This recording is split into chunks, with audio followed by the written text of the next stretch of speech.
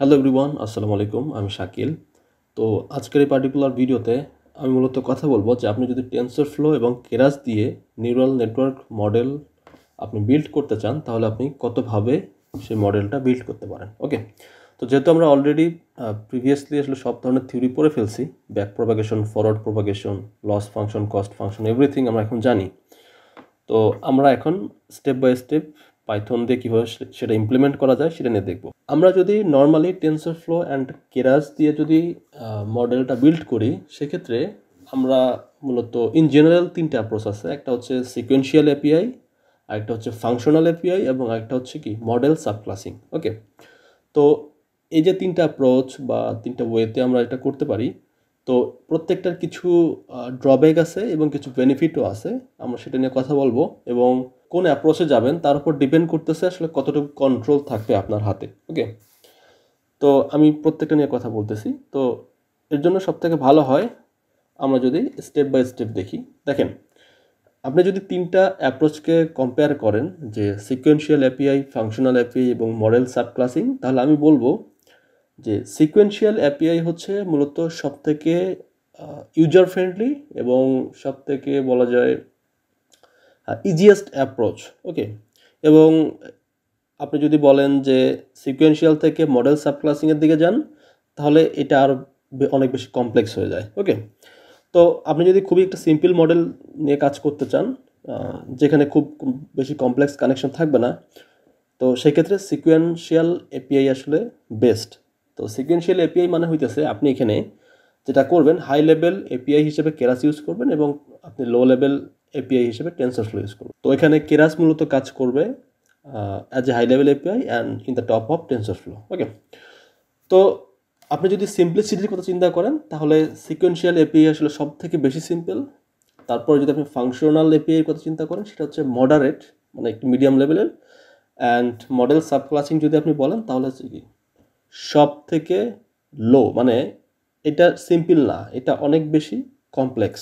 So code লেখার আগে আপনাকে এই জিনিসগুলো মাথায় রাখতে হবে। তো এখানে সিম্পলিসিটির সাথে কিন্তু ফ্লেক্সিবিলিটির একটা বিষয় আছে। তো যে মডেল যত বেশি সিম্পল, সেই মডেলের ফ্লেক্সিবিলিটি আসলে তত বেশি কম। ওকে, এটা মাথায় রাখতে হবে। মানে সেখানে আপনার কন্ট্রোল অনেক কম থাকবে, আপনি কাস্টমাইজ কম করতে পারবেন এবং আপনার ফ্লেক্সিবিলিটি অনেক কম থাকবে। ওকে, আপনি ইচ্ছা মতো সব কিছু কাস্টমাইজ করে সব কিছু নিজের ড্র করে করতে পারবেন না। ওকে, দেখেন, আমরা যদি ফ্লেক্সিবিলিটির কথা চিন্তা করি, তাহলে সিকোয়েন্সিয়াল এপিআই আসলে সবথেকে কম ফ্লেক্সিবল, যেহেতু ওটা অনেক বেশি ইউজার ফ্রেন্ডলি, মানে খুব সিম্পল কাজ করার জন্য। তারপরে যদি আপনি আসেন ফাংশনালের ক্ষেত্রে, তাহলে এটা মডারেট, এবং আপনি যদি বলেন মডেল সাবক্লাসিং, এর আসলে সবথেকে বেশি মানে ফ্লেক্সিবল আর কি। তো মডেল ফ্লেক্সিবিলিটি আসলে এত বেশি ফ্লেক্সিবল হওয়ার কারণে যেটা আপনি বেনিফিট পাবেন, সেটা হচ্ছে মোর কন্ট্রোল থাকবে, তারপর অনেক বেশি ডাইনামিক বিহেভিয়ার থাকবে, অনেক বেশি লাইক এখানে টু বি অনেস্ট আপনার কোডিং নলেজ বা আদার্স নলেজ বা নিউরাল নেটওয়ার্কের নলেজটা আসলে অনেক হাই লেভেলের লাগবে। আদারওয়াইজ আপনি মডেল সাব ক্লাস বা ফাংশনাল এপিআই নিয়ে কাজ করতে পারবেন না, কারণ এখানে আসলে অনেক বেশি কোড লিখতে হবে এবং প্রসেসগুলো আসলে অনেক বেশি complex compare to sequential API. তো আপনি যদি বলেন যে মাল্টিপল ইনপুট এবং আউটপুটের ক্ষেত্রে কি হয়, সেক্ষেত্রে সিকোয়েন্সিয়াল এপিআইয়ের ক্ষেত্রে এই সুবিধাটা পাবেন না, আপনি এখানে সাপোর্ট করে না। বাট ফাংশনাল এপিআই এবং মডেল সাবক্লাসিং আসলে এটা সাপোর্ট করে, মাল্টিপল ইনপুট এবং আউটপুট সাপোর্ট করে। ওকে, তারপর আপনি যদি বলেন যে শেয়ার্ড লেয়ার, তো শেয়ার্ড লেয়ারের ক্ষেত্রে আসলে সিকোয়েন্সিয়াল এপিআই আসলে কাজ করে না, বা সিকোয়েন্সিয়াল এপিআই দিয়ে আপনি শেয়ার্ড লেয়ারের মডেল বিল্ড করতে পারবেন না, যেটা আপনি ফাংশনাল এপিআই এবং মডেল সাবক্লাসিং দিয়ে পারবেন। তারপর আপনি যদি ডাইনামিকের বিহেভিয়ারের কথা চিন্তা করেন, তাহলে আসলে সিকোয়েন্সিয়াল এপিআই আসলে ডাইনামিক না, two be honest. R functional API মোটামুটি ডাইনামিক হইলেও মডেল সাবক্লাসিং হচ্ছে সব থেকে বেশি ডাইনামিক, এবং আপনি এখানে যেটা করতে পারবেন অনেক বেশি অ্যাডভান্স রিসার্চ, তারপর হইতেছে কাস্টম ট্রেনিং লুপ। দেন মডেল সাবক্লাসিংয়ে আপনি সব থেকে বেশি যে বেনিফিটটা পাবেন, সেটা হচ্ছে যে আপনি স্পেশাল কেসগুলো হ্যান্ডেল করতে পারবেন এবং আপনি কন্ডিশনাল ফ্লো নিজে নিজে ডিফাইন করতে পারবেন। ওকে, তো এটা হচ্ছে সব থেকে বেশি বেনিফিট, সো দ্যাট এটার ফ্লেক্সিবিলিটি আসলে অনেক বেশি হাই।